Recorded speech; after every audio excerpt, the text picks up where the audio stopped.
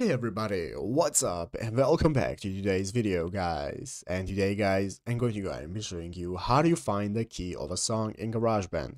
This is a very simple thing to do, so make sure to watch this quick and easy video till the very end and follow my steps correctly so you can make sure this works the same for you and you can do this yourself. But yeah guys, let's get straight into it. So the first thing you want to do is go ahead and open up the official GarageBand application on your mobile phone if you have not already. If you do not have the application, just go ahead and open it up by downloading it from the App Store, and after opening it up you'll be greeted by this main page right here, which is the home page where you can find all the instruments you can play. You can get started with the audio recorder and so on.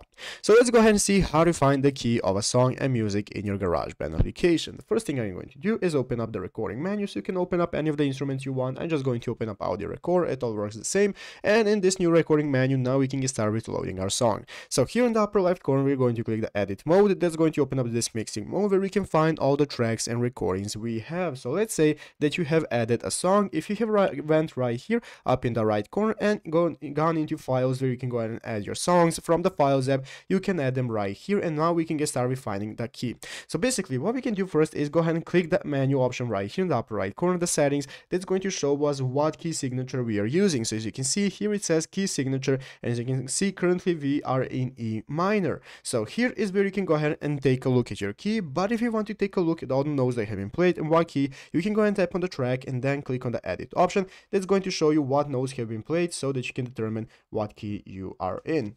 But yeah guys, basically that is how to do it. So I hope this video was helpful. If it was, make sure to leave a like, subscribe to the channel. So guys, thanks for watching, take care and bye.